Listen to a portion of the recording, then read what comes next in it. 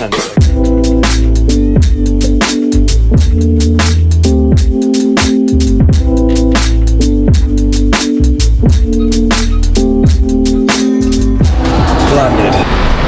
Waiting here by myself. By my bloody self. Fucking cheeky is that? 6 o'clock in the morning, waiting here by myself with my mum. So, landed back in the UK, and I'm here, currently in Heathrow waiting area, National Destinations number 16, in case you're worrying. I thought, you know, let's do a quick video about some of the stuff we're excited to see. Crazy views this channel's been getting the last few days. Thank you to everyone that's been watching, I really appreciate it, and love you all so much. And if you're new to subscribe to this channel, then this year I've been covering significant amounts of Reading coverage. I've gone over every single artist, bar one of them, which we'll be doing this week. In the rundown to Wednesday, wow, I can't believe that, I just travelled from the other side of the planet to be here, and to go sit in a field for 3 days, 5 days, 6 days. Madness. So I thought we'd start off by just looking who I'm most excited to see on the Friday at this year's festival. So the Friday is always a big one. It's the first day, got the most energy, and there's some acts are playing that Friday that I think it's worth just mentioning. You can't miss them. Oh, well, that's not going to do my fucking sound any good, is it? Fucking gonna pick up nothing but Ed Sheeran. Right, well, in the background over here, what you're hearing is Ed Sheeran sound checking while it's pissing it down with rain outside. Let's go down here. Try and not get rained on too badly. So, I just bought this new camera. This is the DJI Osmo Action, which I think is absolutely great. A little bit of delay on the screen, oh well. But, I'm back in the UK. Rainy, glorious, United Kingdom. It's given me a warm welcome of lovely, cold, dreary. Well, I've just showed the weather for Reading next week and it looks delicious, so I think we're in luck. Let's try and get away from this fucking sound, shall we? Fuck Ed Sheeran. So, Reading and Leeds next week. Mega excited. It's raining. I'm going inside now. This is too much. This is too silly now. We'll figure out a different thing once you stop fucking sound checking, shall we? So, yeah, let's just have a little wander around. You're going to hear Lewis Capaldi bouncing off of all of the speakers at the moment, because he used to point Ed at Roundhay Park and my mother lives very close to them, so thought we'd have a little wander around. If I make no sense right now, it's because I'm jet lagged out of my absolute face, and I just hit an absolute brick wall. Always fun. Hopefully, with any luck, the weather isn't this bad by this time next week. Because this time next week we'll be watching some wonderful music. If you can't tell, I'm a little bit excited. It's like my favourite time of year, so there's no surprise there really. So I thought it would probably be a really good idea to just go over some of the people that I'm really excited to see on that Friday.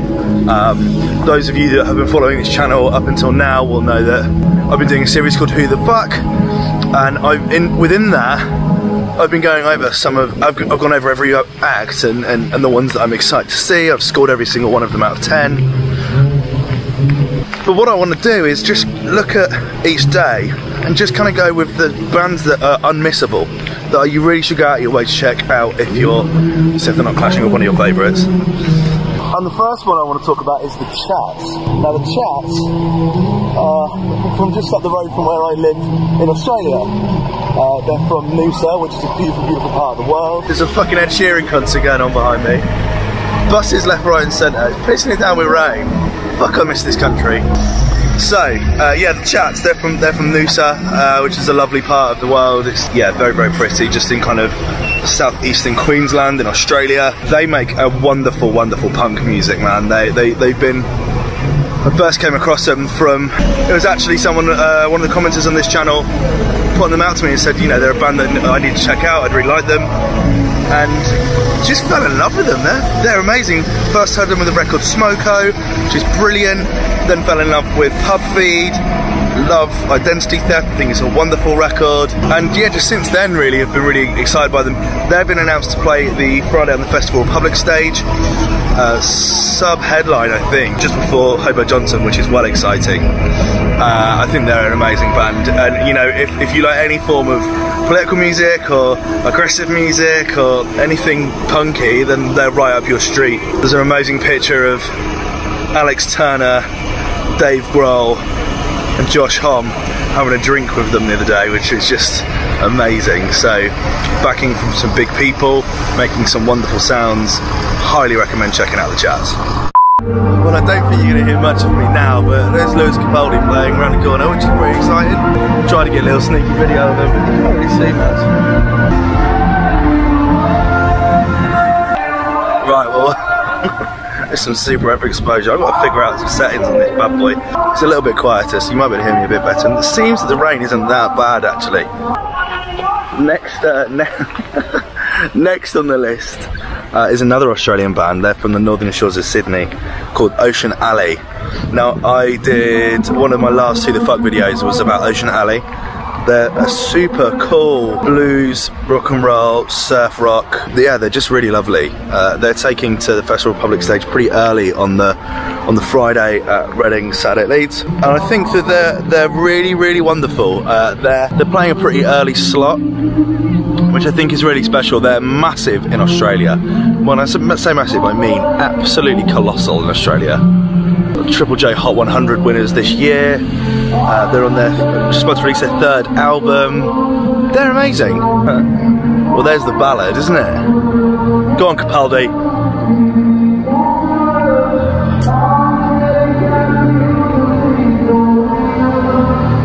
Anyway, they're playing really early. They're playing a really early slot on that Friday, and I think that's going to be a super special time to say that you saw Ocean Alley. Historically, Australian bands don't do as massively in the UK as they do in Australia, but you know, I think the last few years there's been just this amazing push. Bands like The Chats, bands like Ocean Alley, thinking Gang of Youths, Amy Shark, Tash Sultana, Flume, Tame Impala. There's loads and loads of amazing Australian bands. And for whatever reason, they're just not being picked up over here. So if you want to go see something that's really cool, really different, I highly recommend Ocean Alley. That's going to be one to miss. If you've got any Australian friends and you want to rub it in their face, that's definitely one to go and check out. Ocean Alley, definitely don't miss that. The next band are a band that haven't played Reading in a few years, and that's Royal Blood. You know, it's been a minute since we've seen them. They obviously jumped onto the scene with records like Out of the Black and Little Monster, and then came back with that second album, which was just absolutely brilliant, really built them up as a band, and now they're back to sub-headline on that Friday at Reading. I'm absolutely gagging for that set. If you're a fan of rock music or hard music or heavy music, if you're a fan of big music with guitars, Royal Blood have to be up there as one of the bands that you're excited about this year. I think they're absolutely wonderful. If I'm honest, I'd really like to see them come back in the next couple of years and headline. I think that would be massive for them. Whether or not that's a reality or not, I really don't know. I guess I'd like to hear some new music from them. I don't think they've released anything new. They've recently been touring, which is cool. Got some amazing comments on my video about those recent gigs, so clearly they've been doing some wonderful and great things. So I'm really excited to check them out. Good to have them back, man. 2 people on stage making a lot of noise. Royal Blood, absolute cannot miss on that Friday. Friday at Reading Saturday Leeds, going to be amazing. Wait, is that blue sky? So next I want to switch over to the dance stage, and it's an act that I'm really, really excited to see more of in the future, and that's Prosper. To talk about Prosper, we kind of have to talk about dance music. I discovered my love of dance music really when I was about 16 years old. I discovered drum and bass, which led me to discover electro house, fidget, wobble.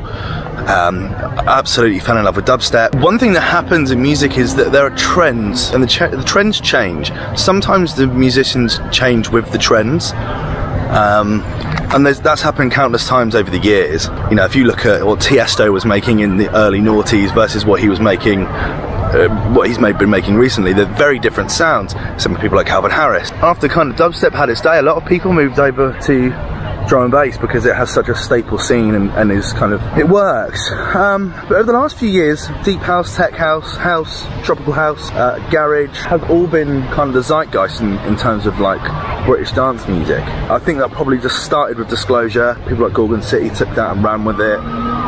There's plenty of examples of people that have done brilliant and wonderful things with house and dance music over the last few years. I have to say, as it kind of turns out, I'm not the biggest fan of house, and I think what we're seeing with Prosper is something that is new and is exciting. They're not doing a standard 4/4, it's a little bit more old school, it's a bit more ravey, it's kind of got a two-step breakbeat kind of feel to it. All the songs they've released this year I've absolutely loved, and I think what we're seeing with Prosper is a change in kind of what's normal and what's acceptable, and yeah, changing the sound. I think that's really, really exciting. I think that they'll go on to do massive things, and I'm really excited to see what that is, and hopefully this kind of stale house sound that's been so popular over the last few years is kind of now coming to a close, and we've got something a bit newer on the way. That's my hope with it. I could be talking out my arse, but hey, that would be great. I think that would be absolutely wonderful. So yes, next on the list, Prosper, taken to the dance stage on the Friday Reading Saturday at Leeds. Really interesting to see how this set sounds and kind of what what's in store for them and the future of dance music.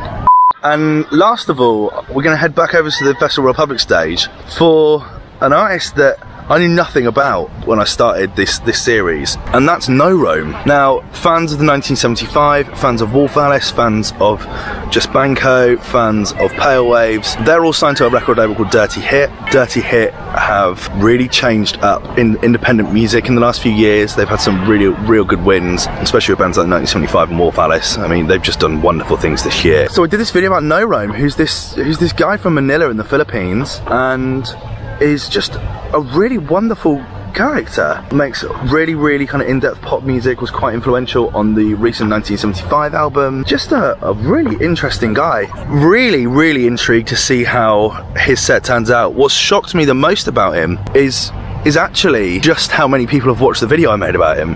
It's like 4,500 views, it's crazy. He did a record with Matty from the 1975, so whether Matty comes out for it, they're playing the same day, so it's a possibility. But I think that set is going to be something really exciting to check out. And I really think that if you're a fan of anything that's come out of the Dirty Hit camp, if you're a fan of the 1975, if you're a fan of kind of modern pop music, this set is going to be something to check out, because I think he's only going to get bigger and bigger and bigger. Would be my guess anyway. And to see him play such a small set on such a small stage, it's a really lucky thing. That being said, I don't think we're going to be lucky enough to get anywhere near that 10. I think it's going to be absolutely rammer-jammed of 1975 fans, so who knows. Interested to see how the wind picks up on this one. But those are my top 5 acts that you need to check out on that Friday. There of course are plenty of other fantastic acts playing that one. These are just the top 5 you cannot miss sets. I will do my best to get to them. However, there are some clashes, but we'll see what we can do. What do you think? Who are the absolute must-sees? I haven't included any of the headliners in this for obvious reasons. They're the headliners. If you're a headline act, then you're top of your game, so you know, it's obvious you can't miss that. And that Friday's a big one. Yeah, Bowling for Soup, Hobo Johnson, Camel Fat Dave in the 1975, and Dappy, but I wasn't going to count that. I'm interested in your thoughts. Let me know what you have to say in the comment section below as always. Yeah, the channel's been getting some great like conversations over the last few days. I'm just going to go back home now and sit and comment through, reply to every comment, because it's time. It's good to be back in the UK, and I'm really excited to see all the bands at Reading next week. It's going to be absolutely wonderful. And it looks like the rain stopped. I love it here. It's good to be home. Take it easy. See you tomorrow. Bye. Also, it's 7 o'clock at night, and it's 7 o'clock at night. Can't believe it. It's not pitch black. How bizarre.